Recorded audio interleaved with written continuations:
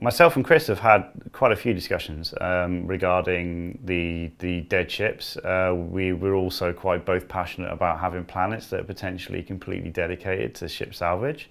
So with the derelict ships, there's always, as explained, we want to take the stuff that already exists in the game, which are broken up parts of the ships, that once the ship suffers catastrophic damage, it breaks apart.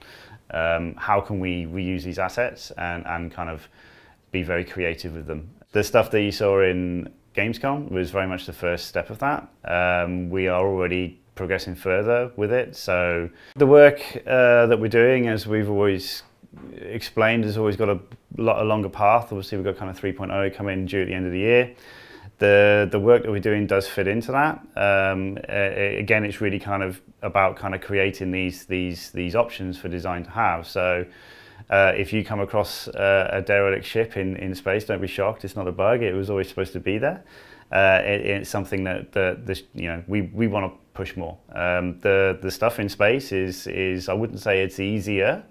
Because the dressing of all that is you don't have to worry about like impact points and all that kind of stuff. It's there.